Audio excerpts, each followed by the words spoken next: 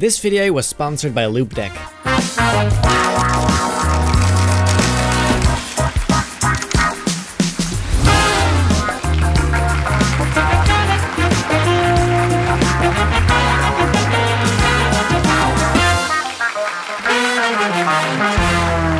A very good afternoon, ladies and gentlemen. My name is Benny and welcome to the second episode of Shapeshifted. You guys know what that means. I'll be turning myself into whatever you guys want it. A fictional character, an animal, species, mythical creature, you name it. If you haven't subscribed yet, make sure to do so with notifications on, and then let's not waste any more time and see what I'm turning myself into this episode. A comment by Aniketh Delta Frost. Turn yourself into Darth Maul. With pleasure. For those of you unfamiliar with Darth Maul, Maul is a character from Star Wars who is very well known mainly due to his appearance in Star Wars The Phantom Menace, Star Wars The Clone Wars, Star Wars Rebels and Solo. That's what I'm gonna be looking like today.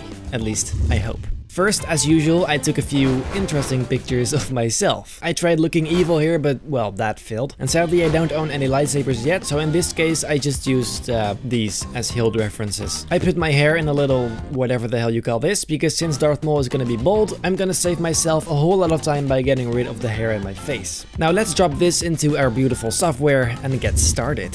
First of all, before starting this recording, I already masked myself out because let's be honest, who wants to watch me cut stuff out? It's incredibly boring. The first task obviously was making me bald, again, like the last episode, except now it was a bit harder since my hair is a lot longer here. I tried copying an area of my forehead, but that wasn't quite it, so I had to get creative. This whole thing was just one big mess of forehead skin and some manual painting. At the end, it didn't look all that good, but since it's gonna be black anyways, I didn't really care. Then, Maul doesn't have eyebrows. So to get rid of those, I also copied an area above and moved it on top of it. That actually looked pretty decent. Then I started making the skin black with an exposure adjustment layer, but then realized it would probably look better if I first took out the color of my skin. That I did and re-added the darken layer. It didn't look great yet, but I made sure to add that stuff on the hands too and extracted it from the eyes and teeth, since those had to remain their original color. This looks very interesting, to say the least. Then it was time to add the red tattoos on my face, and for that I used this image. I selected the shape, turned it into a new layer and started warping it until it looked okay-ish. This was actually a lot harder than I thought because of the angle, and I didn't have enough brain cells to think of that while taking these fantastic pictures. Once I thought this is horrible but it won't get any better, I hit enter and started getting rid of areas I did not like. Then after that I painted the missing stuff by myself because Warp abandoned me today. Check out this ultra epic speed up. So, once I was happy with the shape, I subtracted that selection from the darken layer and the desaturation layer, which means these areas go back to the normal color again. Then I made that area red and boom, that actually may be finally starting to look like something. Praise the Lord. Now I wanted to work on the costume first, because I did not enjoy looking at this shit for so long. First off, I made my sweater brownish like Maul in the Clone Wars Season 7, even though this ended up not really being that version, but rather just a random costume. Once that was done, I used a fabric texture to create these robe type thingies he's wearing. First I used my friend Warp again to warp the shape, and then after that I added lighting with various adjustment layers. That whole thing I had to do again for the other side, and that actually looked pretty cool. I added some shadows below them to make sure it fits with the rest, and did even more lighting adjustments like these highlights at the back. I also needed to include these shoulder pauldrons, so for those I just kinda drew a shape and then added some lighting again. Obviously the whole same thing on the other side again, who would have thought. And to spice it up even more, I also added these wrist armor pieces.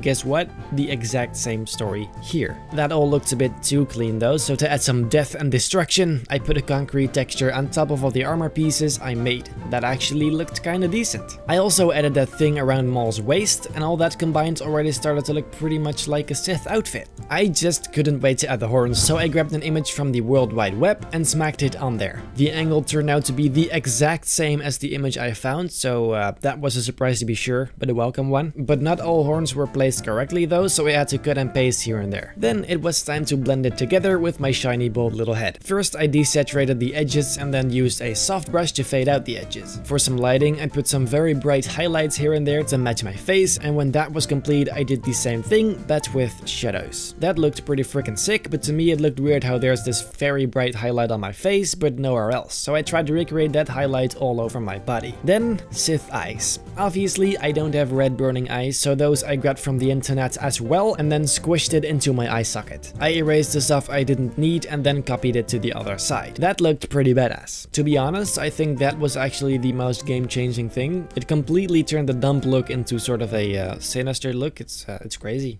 Now, before moving on, I'm hosting another Photoshop giveaway contest, so stay with me here. Let me first tell you a thing or two about Loupedeck, the sponsor of this video. This is a Loupedeck CT. You may ask, what the heck is this? Well, to be honest, it is exactly what it looks like. It is a custom editing console that you can use for all kinds of creative software like the Creative Cloud apps, but also other stuff like Spotify and OBS Studio. It allows you to access shortcuts, tools, effects, and more with just one click or press. Once you open up Photoshop, it automatically switches to the Photoshop interface, and once you start up OBS Studio, there you go. Even for Windows in general, there's a lot of handy stuff like controlling your volume, which for me is a huge improvement on FN, F2, and 3, which are miles apart. And you can also skip songs, mute the audio, take super quick screenshots. It is super useful. You can use the dial to control sliders or adjusting parameters in, for example, color grading. I myself particularly enjoyed that. And the best thing yet, you can assign your own hotkeys to buttons or create a completely new interface with different pages you can switch to. It is hard to explain everything in such a short amount of time because there is tons of features. This little device can save you a lot of time and help you work more efficiently. Of course, there's a few different models for different budgets, so you can choose based on your personal needs. If you're interested in this product, you can use the link in the description for more info and their store. I'm genuinely happy with it, so go see if this is for you. But do you want to win one? Yes, you do. Here's what you need to do to enter the Loupedeck holiday contest. Go to bennyproductions.nl/Loupedeck and download this photo I took. All you gotta do is edit this photo with Photoshop in any way you like. However, it has to be Christmas related. Other than a Christmas theme, there's literally no rules. Once you're finished, all you gotta do is send it to bennysubmissions@gmail.com, including Loupedeck holiday contest in the mail title. If you don't do that, you can't enter. I'll choose the best, funniest, coolest, or most original one, and that will be the winner. I'll be revealing the winners here on my channel in a video where I'll be reacting to some stuff you guys made, so even if you don't win, there's still a chance of seeing your edit in my video. Go to bennyproductions.nl/Loupedeck and there you'll find all the info and rules written down and the correct email address. I wish you all the best of luck.